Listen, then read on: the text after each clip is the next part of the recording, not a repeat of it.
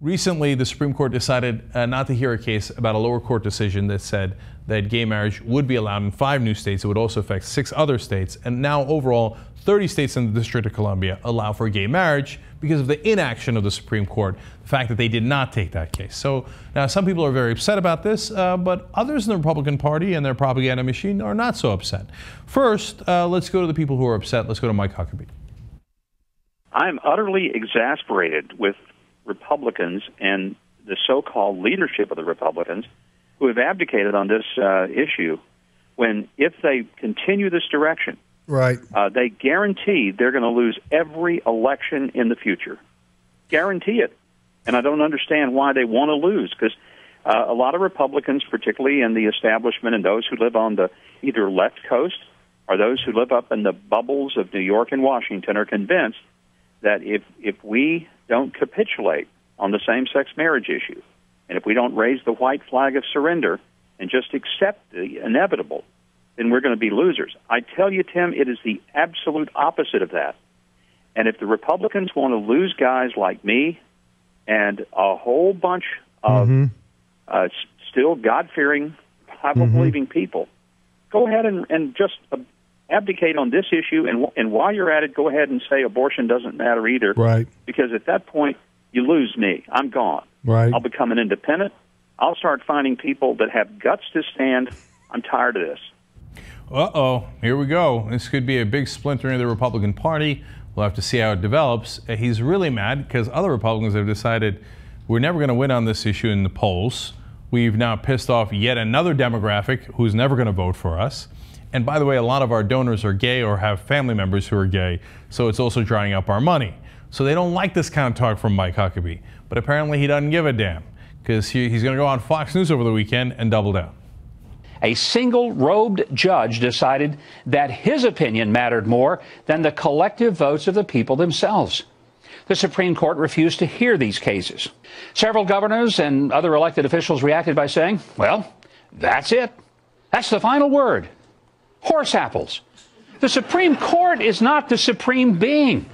But the bigger issue is the betrayal of our Constitution and the surrender to a small group of unelected black-robed jurists who can't make law nor enforce it. I'm utterly disgusted with fellow Republicans who want to walk away from the issue of judicial supremacy just because it's politically volatile. Here's my advice. Grow a spine. Show a modicum of knowledge about the way we govern ourselves. And lead, follow, or get the heck out of the way. Oh, 69, yes! We still hate the gays! We still hate them! All right, good for you. Utterly disgusted with fellow Republicans. I mean, how could you tolerate gays? Disgusting, right? But everybody realized what the best part of that was. I mean, first of all, of course, he was so angry that he even said heck. Get the heck out of the way. Wow. Lighting the place on fire. But of course, the best was horse apples. Oh, that's good. We're going to use that from now on. Okay. Now, he realizes he's losing the Republican Party. That's why he's that mad.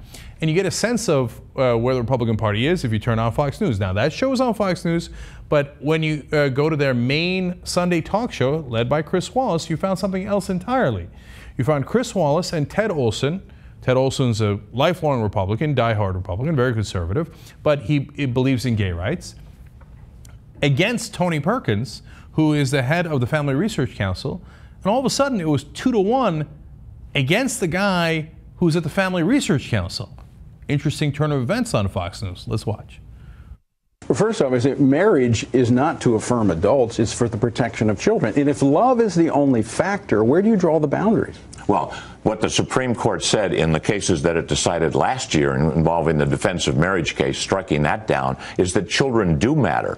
Well, but we know from the social science that children do best with a mom and a dad. That's why our policies in this country have preferred marriage and given benefits to it. But if love is the factor, what boundaries are there?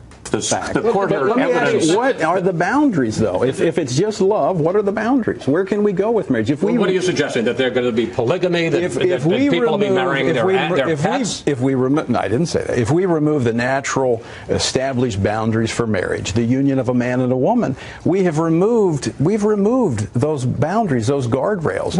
Oh, interesting, man. All of a sudden now Chris Wallace doing the same talking points, making the same, overall debating points that we've been saying for a long, long time. All of a sudden, Fox News saying, this Tony Perkins guy, I don't know, man.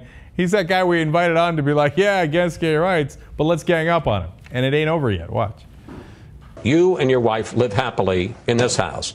There's a same-sex couple living here. What's the damage to you? Well, let's talk about that. Let's talk about the wedding vendors that have been put out of business. Let's talk about. I'm not talking about that. It's a different issue. No, it's a different issue. It's a different issue. I'm asking you, what's the impact on you and your family to have these people living next door? Let's talk about it. Let's talk about my children. All of a sudden, in school, are taught values and morals that contradict what I teach as a parent at home. Get to that in a second. But your argument as to whether somehow this damages the Perkins to have another couple next door. Well, everyone who's ever talked about this says that there's no heterosexual couple that is going to decide to get divorced or not to get married or not to raise children just because another couple next to them is treated equally and with respect and decency.